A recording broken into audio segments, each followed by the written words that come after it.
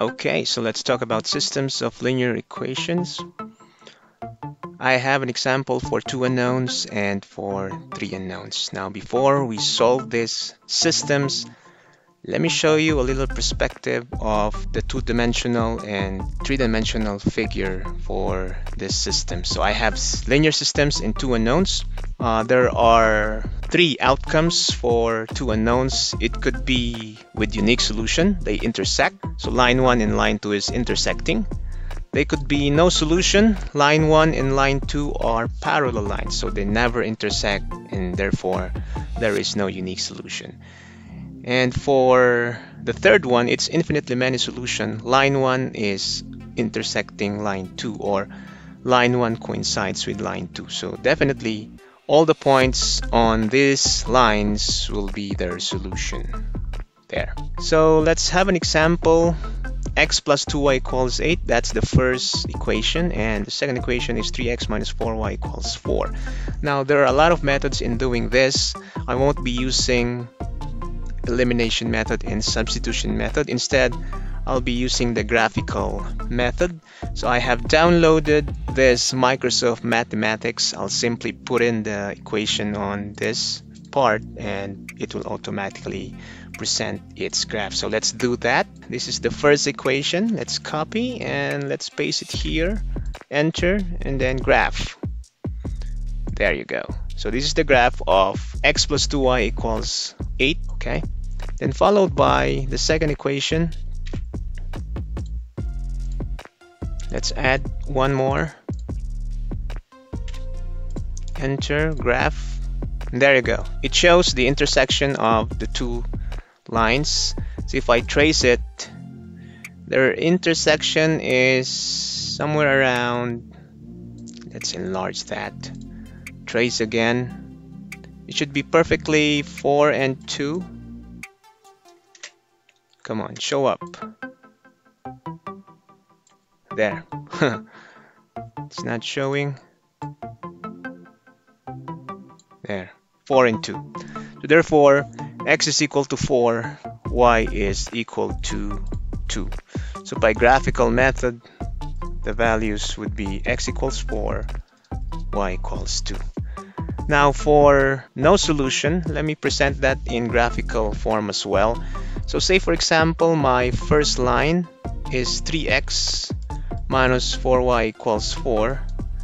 My second line is 3x minus 4y equals, say, 7. Okay, so let's graph the second one because the first line is already in the graph. Let's graph this. Let's go to the graph, add. Let me just copy this and place this in graph number 3. And this should be 3x minus 4y equals 7. Enter. Then let's see the graph. There, it's the pink line. So we are comparing the second and the third line, the green line and the pink line. This is an example of no solution because they are perfectly parallel lines. They never intersect. Okay. And for the third example, or the third form, infinitely many solution, let's try. The first line would be 3x minus 4y equals 7. And let me just double this equation, multiply it by 2. So I have 6x minus 8y equals 14. Okay, so let's place this on our equation. Let's go to equation, add another, and that would be doubled. So that's 6x minus 8y. And this would be 14. Enter. So notice we are comparing equation 3 and equation 4. That's our system. So if I hit this graph, okay, equation number 3, that's the pink line, and equation number 4, that's the black line. They are coinciding each other, so all points are their solution. So it becomes infinitely many solution. So that's systems of linear equation in 2 unknowns. Let's go to systems of linear equation in 3 unknowns. Okay, by graphing it should look like this. So a unique solution should show plane number 1, plane number 2, and plane number 3, and this is their intersection at this point. For a no solution, all the 3 planes are in parallel line, and then for infinitely many solution, they have this intersection. Plane 1, plane 2, and plane 3 have this common geometric figure. It's a line, and therefore it's infinitely many solutions. So I have an example here. This is in 3 unknowns, so we'll treat this as equation 1, equation 2, and equation 3. Let's try to show the graph of these lines first, or on this of this plane first. So this is equation 1, and let's go to 3-dimensional because we are dealing with 3 unknowns. Okay, so equation 1, enter. Let's see the graph. There, it's a plane. This is your equation 1. Let's copy equation 2, go to the graph, add, and then present the graph of equation 2. So as you can see, the intersection is a line, and then we add one more, the last.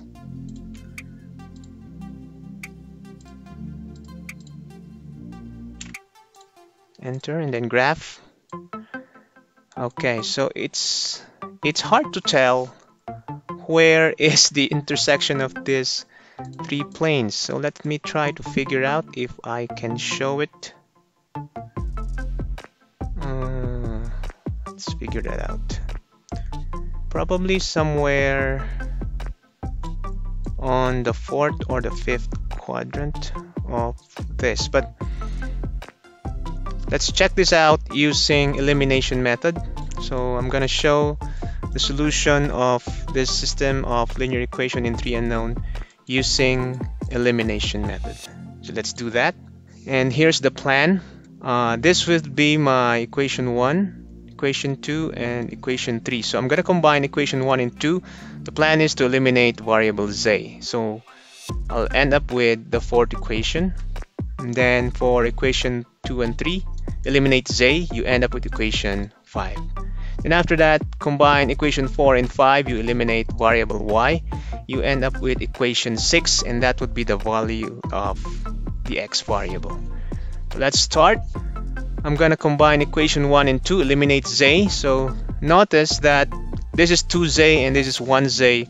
So in eliminating that using addition or subtraction, you need to make them the numerical coefficient of the variable to be the same. So if this is 2, this should be 2. So I'll simply multiply equation 1 by 2 so that this becomes 6x plus 4y plus 2z is equal to 4. And this would be my equation 1. Equation 2 is 4x plus 2y plus 2z is equal to 8. That would be my equation 2. By subtraction, we have 2x plus 2y. This is 0. 4 minus 8 is negative 4. So this is now my equation 4. The z variable has been eliminated. Let's go for equation 2 and 3. Combine them. So again, we are eliminating z, so the numerical coefficients should be the same. So copy equation 2.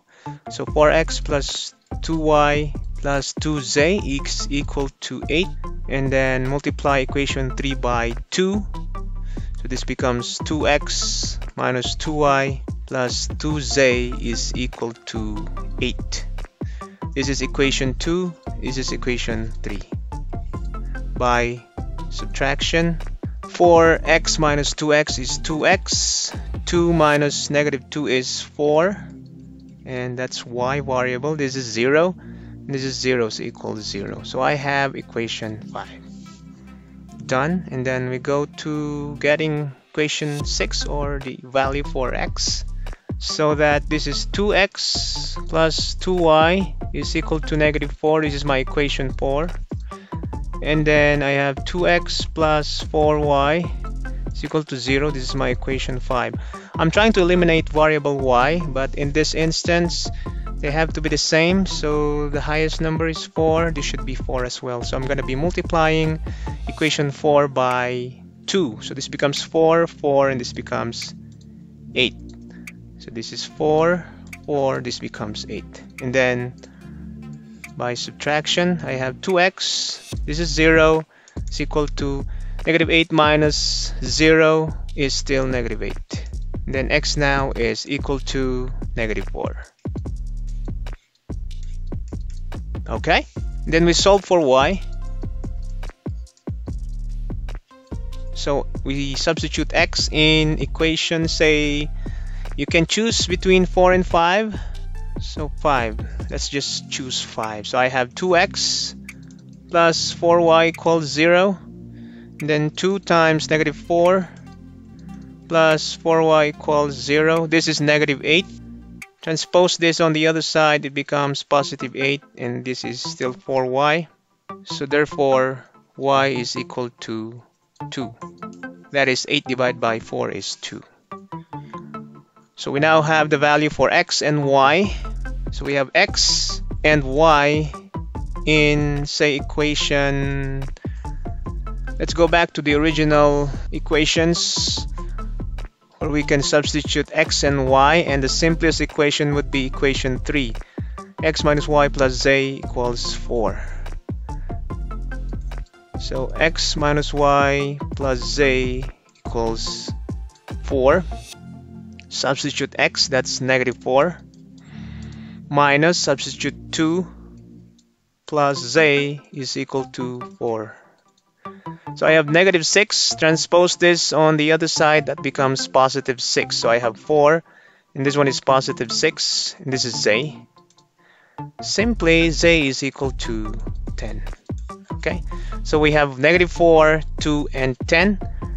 Let's look at the graph. It should be in that form. So x is -2. I'm sorry, -4, 2, 10. So that's -4, 2, and then 10. So it's somewhere here probably. I hope it's here. Okay, that's so hard to tell.